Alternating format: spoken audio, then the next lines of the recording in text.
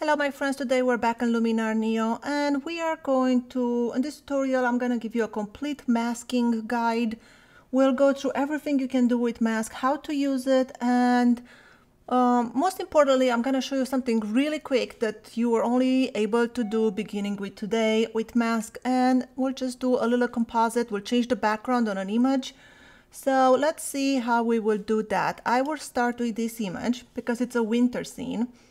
And I am going to go to edit, and then into my layer panel I will click plus, and I will add another image as an overlay. I added this image because I think it's funny. This guy is in a bathing suit and our main image is with snow and it's really cold. And here is something we can do with masking now. Now we can use masking on our top layer and to our overlays. So if I go to masking and go to mask AI, Luminar Neo is going to analyze our image and find a human. As you can see, it found sky, flora, and architecture. I don't know where he found those things because none of those exist in this image. But anyhow, I will click on human and you will see it did find our human.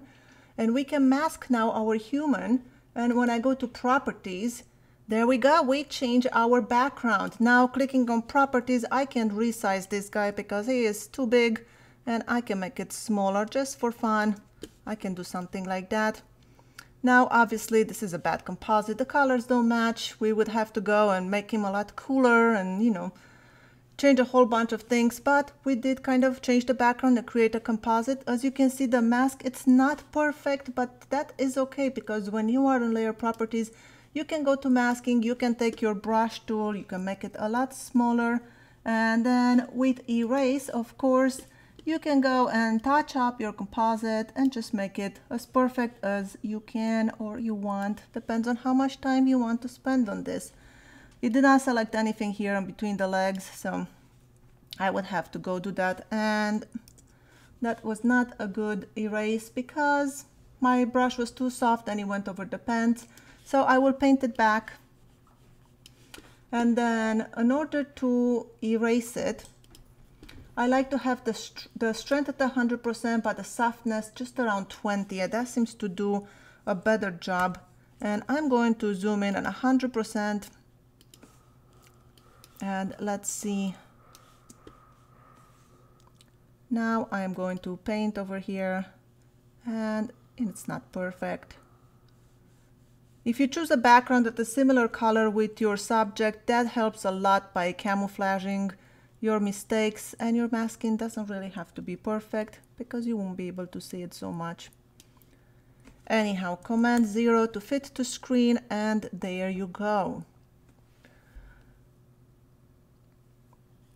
So that's the thing that you can do now with the new software update of Luminar Neo. But let's go a step back. Let's go back to our catalog and really learn a little bit about our masking, especially if you're a beginner and you have not used masking before. This is for you. But before we get into the masking, I just want to let you know that Skyler did announce that they have some summer sales right now, and I think the summer sales starts today, yes. And if you do decide to buy Luminar Neo, please do use my affiliate link into my description, because at no cost to you, I do earn a commission, and you know, it's very helpful for the channel. Again, only if you feel like you need this program and you want to buy it, go ahead. Do not buy it because of, you know, I'm asking for it. It's not like that. Just buy it if you need it. Let's learn about masking. When you go into your edits, you have your tools on the right side. Now, with every tool, when you open it on it, comes masking. When we click on masking, we have a few different ways to mask our image. The first way to mask our image is the brush tool. And this is one that you would use all the time. And let's say we just want to brush the lighten, let's say we want to brighten the face of this person. We will just paint with our brush, and then you will go to adjustments and raise the exposure. And just like that, we brighten our subject's face before and after, before and after. When you are into your masking, you have your brush, for example, and you can paint with it. That's how we did it over here, or you can erase. So if you went too much with your masking, you can go ahead and erase parts of it. Then you have the size of your brush, which makes your brush bigger and smaller. You have your softness of your brush. This is how much your feathering is. If you look at my brush, when I have softness 0%, it only has one outer line. That means the effect, it's going to apply 100% from the center to the edge, and there is no feathering, so you'll get a harsh line. If you have softness at 100%, then from the middle to the first line, you get the effect at 100%, and then from the second line to the outer line, that's where the feathering is happening, and it's gradually decreasing the effect until it gets to 0. Strength, it's how much of this effect you want to add, and that at 100% you see the effect at 100%, at 0 you don't see anything. So that is about masking brush. Let's move on to the next example, and that is a linear gradient. Now a linear gradient, it's used a lot for maybe lightening or darkening the sky or the foreground, and it's really easy to do. All you have to do is just click and drag down or up, or whichever direction you want to work with. In this case, let's see, I'm going to reset this. Let's look at the image again. In this example, let's say I want to darken the sky and the water behind my person, but leave the person bright as it is.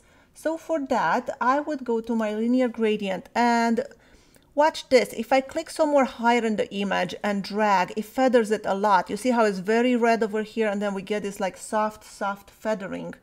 If I click, I'm going to reset this. If I click right here on the edge and pull down, I have to go my linear gradient again. If I click right here on the edge and pull down, now we are not getting that feathering effect, and it's pretty much 100% all the way from this corner to here, and then just a tiny little bit of feathering on here. So it's important to know how to feather your gradients to get a better look.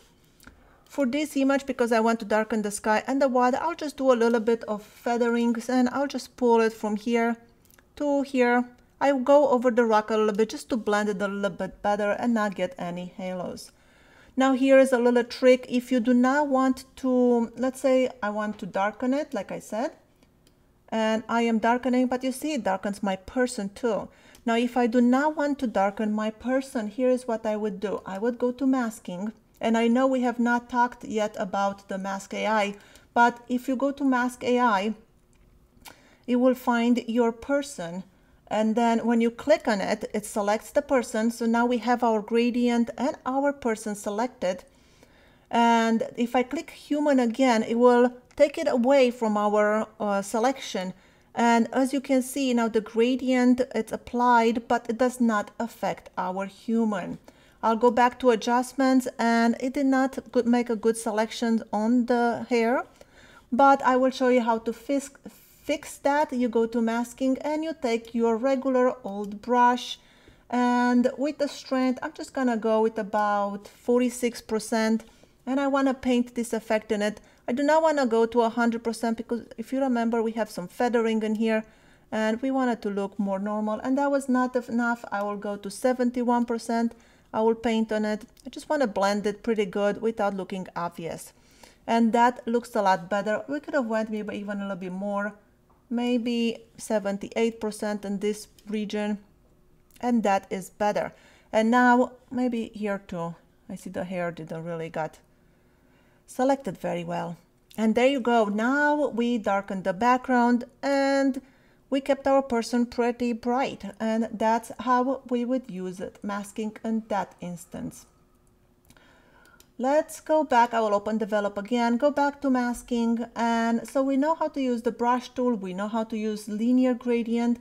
Let's try a radial gradient. A radial gradient is awesome for when you want to apply on, let's say, brighten the face again. The radial gradient is great, and the way you do it, you just drag from the center, and you see now the effect is being applied to the background. But if you invert it, you have this invert mask over here. Now it just affects the face, and we can go increase the exposure or whatever we need to do. And radial gradient is a great one because it has that feathering, so you get a little bit more natural result than just using a brush. One instance where I use my radial gradient a lot is for applying an vignette. And I don't like to do a black vignette. I feel like that's just too ordinary. I usually like to do a color vignette. And the easiest way to do a color vignette is to go to toning. And then you take the amount to 100%. And in this case, I will choose the shadows because most of the outer parts of my image are darker. And I'll increase the saturation at 100% to see what I'm doing, and then just pick a color that I like, and this blue will say it looks great. And then I'll decrease the amount to something like that, and the saturation, not the amount, I'm sorry. And then I can add a mask, and this is where my radiant gradient will really shine, because I can just feather it really nicely and apply that blue tone all over. Let me just squish this a little bit. If you go here on the sides, you can pull it down and make it more oval so it's not so round. And then I can mess with the size. And now we will get a blue vignette. If I go to my adjustments, you see we have a very nice blue vignette. It is too saturated, so you can go and turn saturation even lower if you want to. And there you go. This is our before and after, before and after. And then one other thing you can do with mask, we have this vignette now. I can go into my masking, and if I go into mask actions, I can copy this mask. So now that I have this mask and I made my vignette blue, I can also darken it by going to develop, and I will go into masking, mask action, and now I get to paste it. And then I can go to my adjustment and I can take down the exposure, and you see it's only applying on my vignette the mask that I copied from my previous adjustment. So let's close this, open develop again, go back to mask. We talked about the brush, we talked about linear gradient, radial gradient, and now let's go to mask AI. Mask AI, as you saw, it analyzes our image and it found a few things in our image. Let's see what it found. We know it found a human, that's the mask for it. We know it found a sky. It's not very accurate, it selects a lot of the water in it. Architecture, not architecture at all, that was a complete fail. Water, that did not find it very well as well. Mountains, well, no mountains. Natural ground, this should be our stone. We found some of it, not a lot. Oh, I'm sorry, that natural ground is not our stone. It should have been like trees and grass and stuff. And made ground, that's the stone, but that one it did not select it properly at all either. So you have all these AI masking. Sometimes they work pretty well and sometimes they do not work at all well. So then you'll have to go back to your brush or linear gradient and, you know, whatever other masking that you can use to get the results you are seeking. Now that we saw what brush, linear gradient, radial gradient, and mask AI do, let's look into the action really quick in here. And for that, I am going to go through every button and explain to you what it does. Fill, it fills the whole image with our mask. And we can't see it right now, but if I go to show, we can see this is our mask. Then if I go to clear, it will clear our mask. Whatever mask we have, we can just clear it and start again.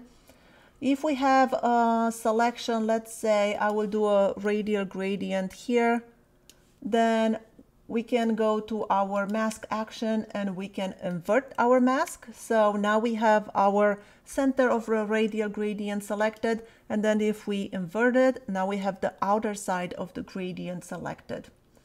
We saw how we can copy and paste an action, and then this is your show of your mask. You can turn it on and off. Sometimes it's distractive to have it, but then some other times you really need to see what you're doing, and it's good to turn it on and off so you know what you're doing. As I said before, every tool has their masking attached to it, so you can mask anything from any tool. And with the latest software update from Luminar Neo version 1.07, now you can use masking on your layers as well. And this is a very good improvement because now we can make composites and select our subject and change the background as we saw on the first example. I hope this was useful and you've learned something new today. Thank you so much for watching. My name is Skyler Ewing and I will see you in my next video.